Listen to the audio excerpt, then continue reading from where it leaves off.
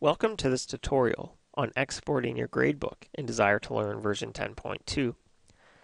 So the first thing we're going to do is we're going to go inside of this training course, and if we go under the Assessments button, the second option down is titled Grades. So if we go inside of the Grades area here, there's a few little tabs here at the top, the Enter Grades, Manage Grades, the Schemes, and the Setup Wizard. So we just want to make sure that we're under this Enter Grades tab.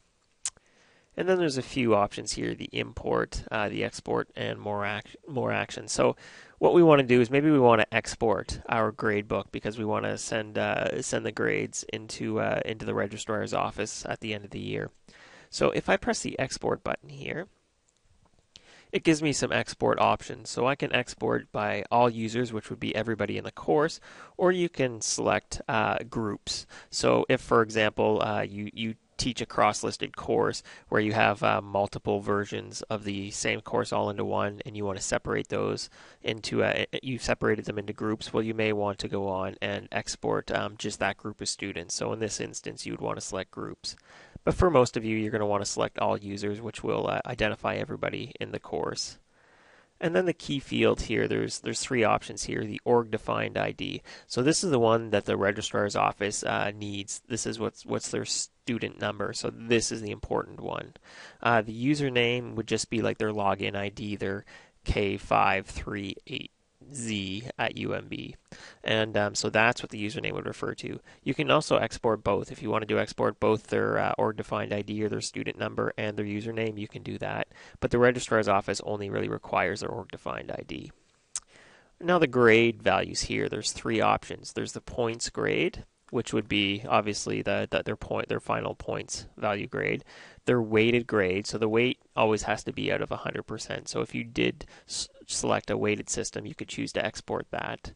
The grade scheme is their letter grade value. So this would be what the registrar's office would be looking for, is their A, B, C, D. And then user details. If you wanted to, you can export their last name, their first name, and their email as well. This isn't really necessary, again, because the registrar's office is just looking for the student number and their letter grade. And then under the choose grades to export, right now it's selecting all of the items right here to export. If I just want to export my final grades, then I'll only select one of the two here. So the final calculated grade versus the final adjusted grade. And the difference between the two is the final calculated grade would refer to the grade that Desire to Learn automatically calculated for the user. If you did have to go in and change anyone's grades, that would be reflected here in the final adjusted grade. But for this demonstration, I'm going to select the final calculated grade because I didn't make any changes to the students' final grades. And then at the bottom here, there's a couple of options. You can export to CSV, export to Excel, and cancel. So for the registrar's office, what you're going to want to do is you're going to want to export the CSV because this will allow you, I believe, to upload this into your e-services grades area. So my recommendation is to export this as a CSV. So if we press that, it's going to give us a little link here to say your file is ready to download. So we just click on the link. And what it'll do is we have an option of opening the file, and we can open it if we want to review the grades and make sure they're all correct. Or you can just click Save File. And if we just press OK, what it'll do is it'll just save this file into the Downloads area on your computer.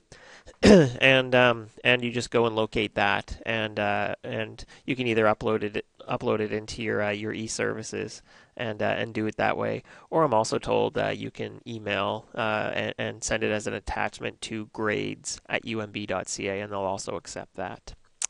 So this concludes the tutorial on exporting your grades in Desire to Learn version 10.2.